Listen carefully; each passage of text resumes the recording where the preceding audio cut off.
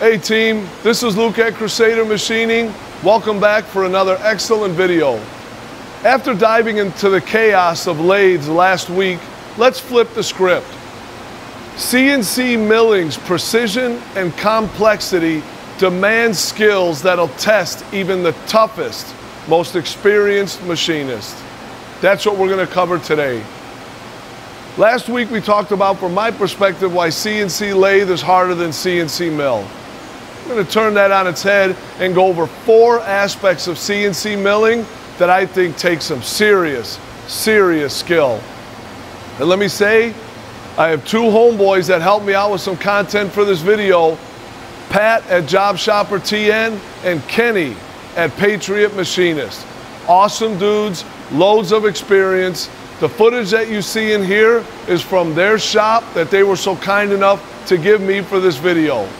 Let's hop in.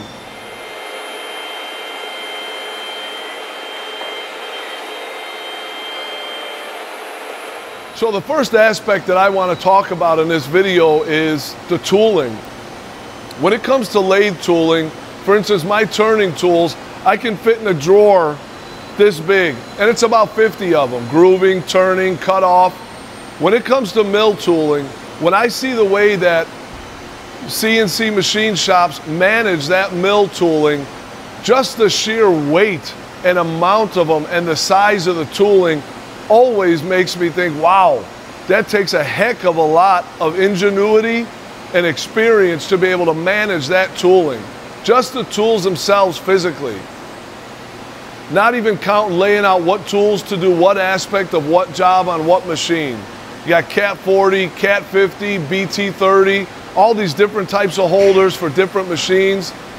ER collets, shrink fit, hydraulic, and I just take a turning tool, I tighten it down, I put in a new insert, I hit start, I walk away, I go home, I'm done. Kind of, just kidding. But when it comes to the milling tooling, from everywhere from a 1/16 solid carbide mill up to a 1-inch solid carbide mill, a 1-inch shell mill to an 8-inch big roughing facing mill, ripping material off Inconel or stainless or whatever, that always gets me going. I give a lot of respect to the mill bros out there for the sheer variety of tools that you have and the tools that you use. Not counting keeping it organized in a machine. Some of the mills I had like a 32 or a 20 or a 12 station little carousel. I've seen some huge machines that I've heard have 100 tools in the back or 200 tools in the back.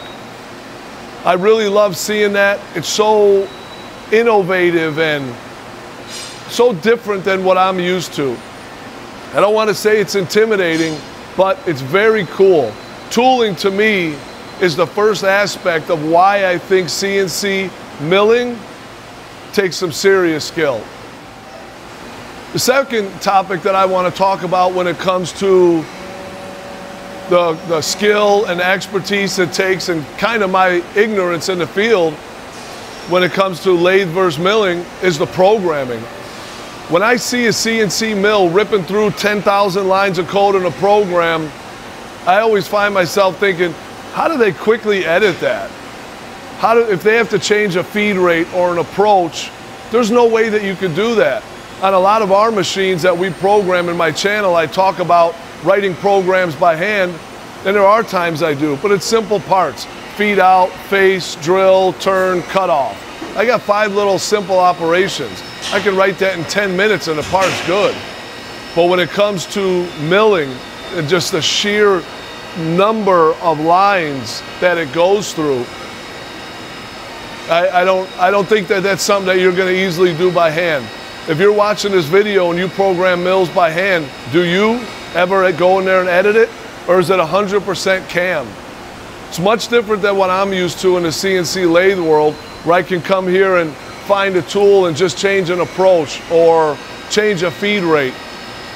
Some milling stuff that my brothers ran and other people that I know, they've got 17 tools, 25 different tools, rough milling, finish milling, spot drill tap, 50 times spot drilling and tapping. Totally different than what I'm used to. And again, it takes a tremendous amount of skill and experience. The next section that I want to cover is fixturing. We all know what fixturing is. If you don't, it's when you put a part in a mill or a lathe, I guess you could say, but more on a lathe it would be like work holding, on a mill it would be fixturing. And take a look here real quick. Here's a video that Kenny sent me. This was impressive. Not just the complexity of it, but just the size.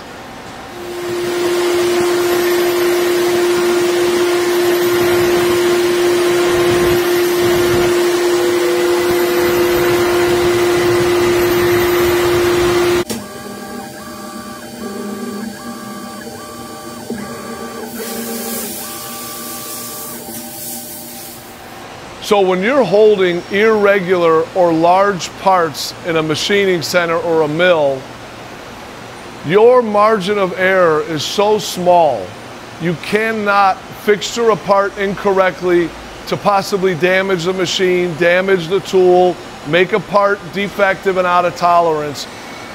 Your skill and experience have to be on point. And not every time you fixture, it's not always like that.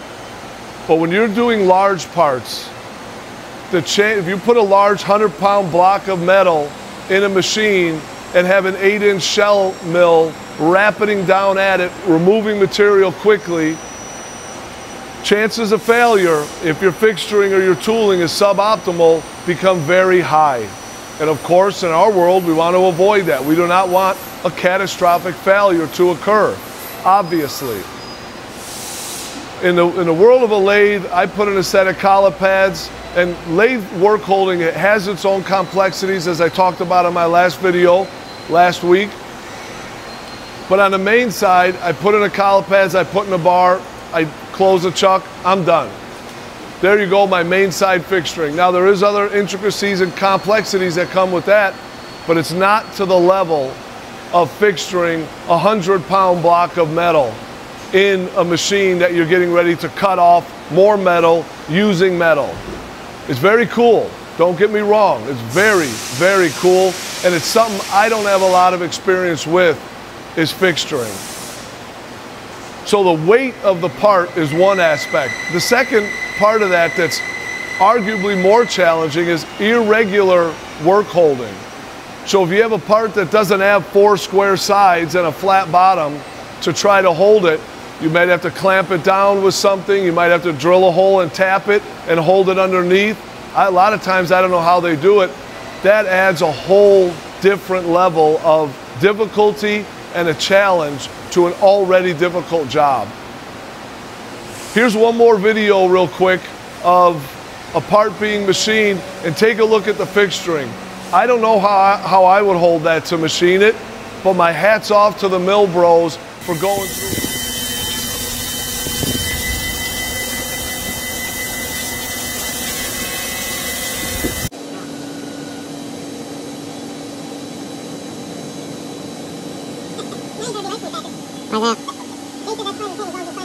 The last and arguably coolest part of this video encompasses the first 3: tooling, programming, fixturing.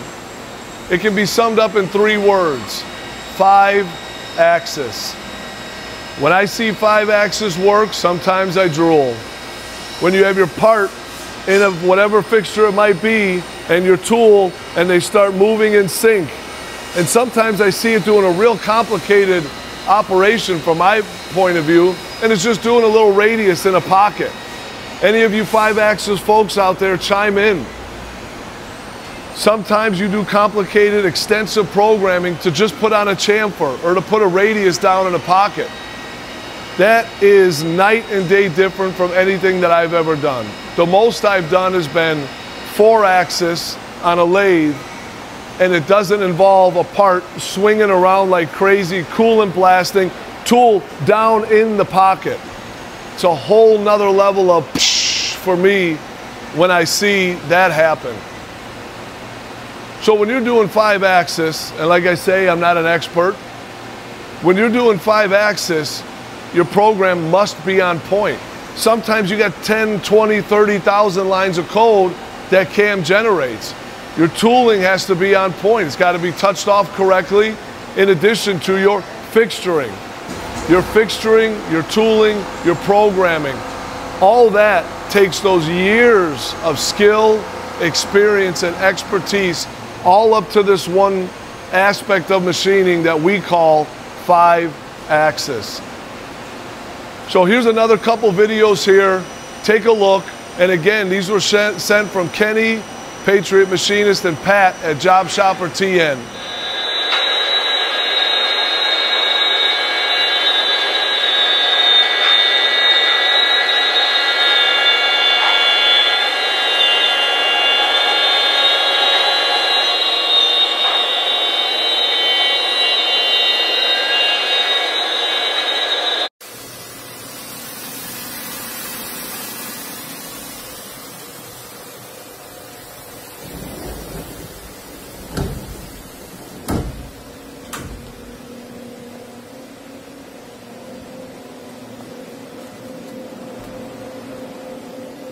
So that concludes the video.